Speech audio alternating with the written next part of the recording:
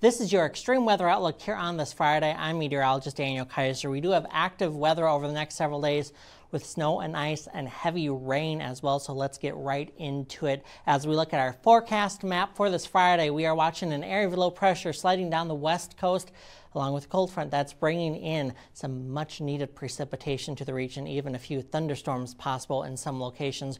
We're also watching a somewhat stationary front across the deep south bringing showers and storms, and we are also watching snow, especially downwind of the Great Lakes, some lake effect snow ongoing over the day as we go throughout your Friday. Meanwhile, as we head towards Saturday and the weekend, we are watching a system pushing out into the central U.S. that is going to bring the chance of some showers and storms, some snow and some ice to the region, not only on your Saturday, but into the day on Sunday as well. And on Sunday, we watch our next system start to move in out west, bringing more needed precipitation. But we do have several winter weather advisories, winter storm watches and warnings, and some lake effect snow alerts as well here across the nation as we work our way through the next few days. You can see some of those heavier areas of snow here on our map as we go through the weekend in the upper Midwest. Some areas of southern Minnesota could see up to 6 inches of snow, watching some heavy snow downwind of the Great Lakes as well, watching the icing concerns this weekend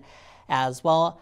Meanwhile, downwind of some of the Great Lakes could see over 8 inches of snow in Syracuse, New York, and about 6.5 inches of snow in Jamestown over the next few days. We're also watching the rain chances out west, some much needed precipitation moving on in, not only with that system today, but another system Sunday into Monday, and then another one towards the middle of next week could bring several inches of much needed rain to the region. Santa Rosa, California is over 13 inches below average since October 1st.